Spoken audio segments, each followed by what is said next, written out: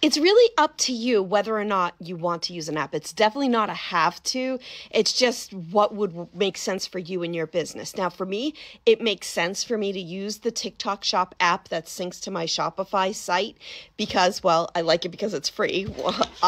But some of my products, I have limited inventory, like my pewter ornaments. I have very limited inventory of those. So I want to make sure that I have my inventory in my Shopify site, but then because it's synced to TikTok, it knows exactly my inventory. So whether someone buys through my TikTok shop or through my Shopify shop, the inventory gets adjusted instantly, which is a huge plus for me. Now, if you don't have to worry about inventory, like I don't have to worry about inventory often for my cards or my wooden ornaments because I just have, well, with the wooden ornaments, I make them on demand in-house, and then the cards, I just have such a significant quantity here as well that I don't typically have to worry about inventory. So then if you don't have to worry about it, then maybe the app wouldn't be necessary for you.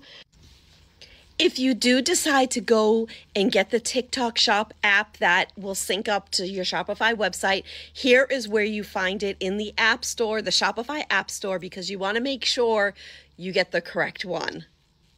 If you have any other questions, if you need more clarification because I didn't answer everything that you were asking, feel free to put it in the comments and I'll be happy to answer, do more videos. You know, I think if we all work together, we'll all make it work. All right, thanks.